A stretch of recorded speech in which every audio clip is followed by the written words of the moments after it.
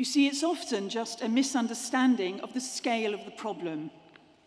For the lunch that's served after this service, a Christmas lunch to which everyone is invited, an order for food was placed from the church, as you might expect, with a well-known supermarket. The delivery was due here at the church yesterday, so with great anticipation, each item was checked off the list. Potatoes, carrots, nut roast, turkey, and sprouts. 9.5 kilos of sprouts. But wait, the order wasn't quite what was needed. Instead of 9.5 kilos of sprouts, what was delivered was 9 sprouts. Actual sprouts, costing 27 pence. Well, actually, not 9, because the order had been read as 9.5 actual sprouts, and I don't suppose anyone felt like halving a sprout to go in the delivery van. The order had been rounded up to 10. So there were in a bag 10 actual sprouts, which won't feed, well, me as a sprout fan, let alone 100 or more people later today. Veteran Christmas lunch organisers that the St James's team is, no one panicked, but further supplies were bought, and I can report to you, faithful congregation, that there are enough sprouts for everyone. Sometimes it's easy to make a mistake over a matter of scale. The Christmas rituals can be so familiar, so set, it can be hard to remember the awesome revelation at the heart of it. In the technical church language, it's called incarnation. God, who is spirit, becomes flesh, becomes human. God is made human. Jesus is born as a child, and in this sense, we can say Jesus is God's body language.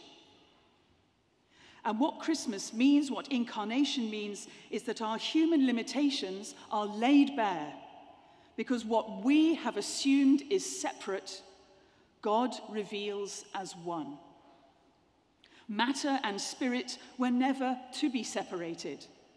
Heaven is close to earth. Body is filled with soul. Incarnation, that the power of God is poured into the world in a vulnerable, fleshly child. The consequences of that are awesome. We humans make constant category errors. The only way we can understand the world, it seems, is that we are separate from them and they are not us. We necessarily categorize, separate, name, and define. And in doing so, we create an artificial distance between different categories of human, between humans and creation, between humans and God.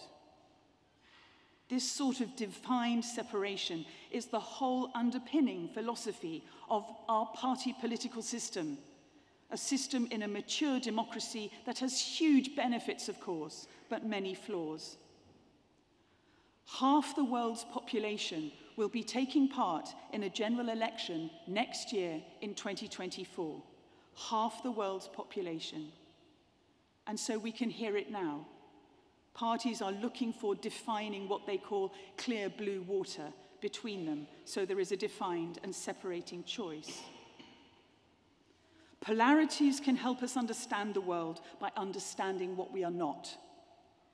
But Christmas, the awesome revelation of Christmas, is that this is artificial, because the paradox that God is utterly other, utterly holy, and yet is with us, within us, beside us, not only beyond us. What we humans assume is separate is revealed by God to be one. But all of this can just sound like intellectual gymnastics, philosophical wordplay, which in the end is also a mixture of distraction and acquiescence to putting it all in the frankly too difficult pile. But what if it weren't too difficult? What if it was simple? As simple as a slogan. I've been thinking about slogans recently because that 2024 year is one where half the world's population will be voting. The democracies of India, the United States, and the UK, among many others, will hold general elections. Huge numbers of people will exercise their agency, their power, their right to vote. I'm reminded of Archbishop Desmond Tutu whenever I talk about general elections from the pulpit or this lectern. I'm reminded of Archbishop Desmond Tutu, who said, "When people say religion and politics don't mix, I wonder which Bible it is that they're reading." But I wonder if there's a different sort of political that we're invited into by the awesome incarnation. The incarnate God, the possibility, the hint, the clue that God is present in the world, not remotely waving from heaven, but in the messy, contingent, grief-stricken world that we celebrate Christmas in today, makes politics not just possible, but necessary. But underpinned by the spirituality of God with us, that will, in opposing any particular policy or point of view, a vested interest or a violent system, which must be done, of course, will still refuse to judge or exclude, but will be practical and political in a way that invites deeper unity and understanding in the end. Because what we humans assume to be separate, God reveals to be one. The incarnation, God with us, not just some of us, but all of us, for all time, everywhere. The simplicity and power of this festival has monumental consequences. We are not alone. We are not abandoned. Human beings are precious and mysterious and made in the image of God, but are ourselves not the beginning and end of everything that happens. You and I have a soul. You and I are people from whom, in Rowan Williams' beautiful phrase, we are people from whom God cannot bear to be parted. If I say the slogan, "God is with us," most people might think that's too general, not political enough, or waffle that doesn't land with people or mean anything real. This isn't a reflection on the power of the truth of that, but an indictment of our human inability to live it out. A weak interpretation of the incarnation has also led to the anesthetizing of whole societies against the awesome possibility that God is in all things and everyone, south, north, west, and east, rich and poor, and everyone in between. God in all things for all time, every creature, every plant, every microscopic material thing forever and always, connected deeply in God. This Christmas, the message of incarnation is urgent. St. Teresa of Avila encouraged us in the light of the incarnation. Christ has no body now on earth but yours. No hands, but yours. No feet, but yours. Yours are the eyes through which to look out Christ's love to the world. Yours are the feet with which Christ goes about doing good. Yours are the hands with which Christ blesses us. The shadow of the cross falls across the cradle at Christmas. Knowledge of the climate emergency convicts our consumerist addiction to tinsel and single-use plastic. The rubble of Gaza has buried thousands of children born close to Bethlehem. The agony of families waiting for news of kidnapped loved ones.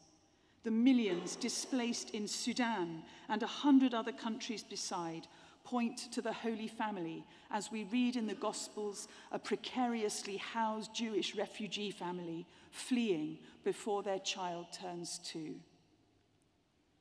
Christmas is emphatically not about enforced jollity or pressure to be on form, but an equal assurance that in celebrating the incarnation, there is, in the words of that old carol, comfort and joy.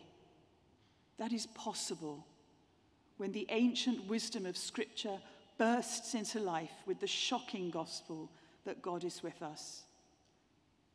There's a being swept up in it all about Christmas, not allowing ourselves to be distracted by or obsessed with the consumerism, but placing ourselves in the way of this story in front of us in these nativity figures, carved from a tree that stood on Piccadilly for 100 years. Placing ourselves in the way of this story, knowing that the presence and love of the divine being has been unalterably and irresistibly poured out into the world that was hurting so much then and is hurting now. The way that God's love is poured out is into a bloodied, thin-skinned child whose very presence made grown adults, even wise ones, fall to their knees in wonder and pray and cry in relief and give of what they had. Let us pledge to take the incarnation seriously. God in all things and all people, without exception. Without exception. Let us pledge to resist making category errors, that they, whoever they are not like us, and we are not like them. God has revealed that what we assume is separate is whole. The balance is hard, and life is hard for so many people this Christmas. But this festival teaches us a truth that the North African theologian Augustine made into a powerful slogan that I will carry with me through this next election year. Without God, we cannot. But without us, God will not.